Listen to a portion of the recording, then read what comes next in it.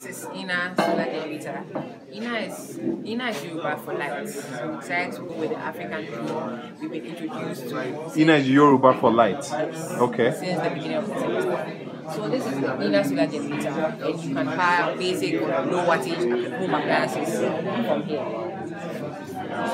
We are geared for sustainability because we believe that the entire ecosystem is powered by solar. So as INA, it's our duty to make the solar power available to everyone anywhere around in Ghana. So our program is called the INA solar generator is geared for people in rural communities in Ghana who need an alternative source of energy to power their homes and maybe socialize at night and have night to see.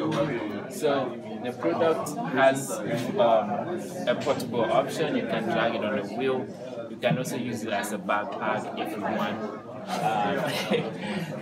can remove this solar panel to another place. So if you want to use it inside, you can basically remove this to outside where you can access the sunlight. And you can also remove the battery inside, but we'll have to do some technical stuff to that.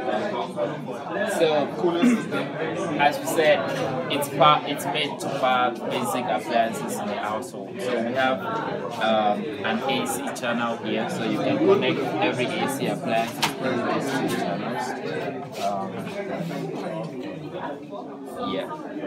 Then we have a USB port for your phone.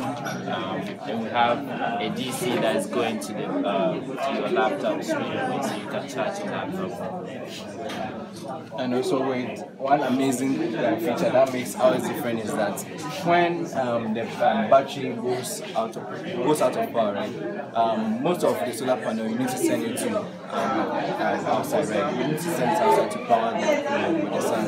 But when you power it outside with the sun, then it means you say you are connecting your device, and you need to also send your device outside, which is kind of not security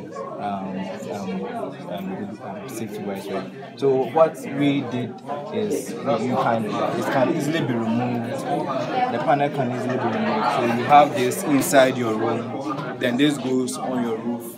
Maybe this will be good for Ashesi.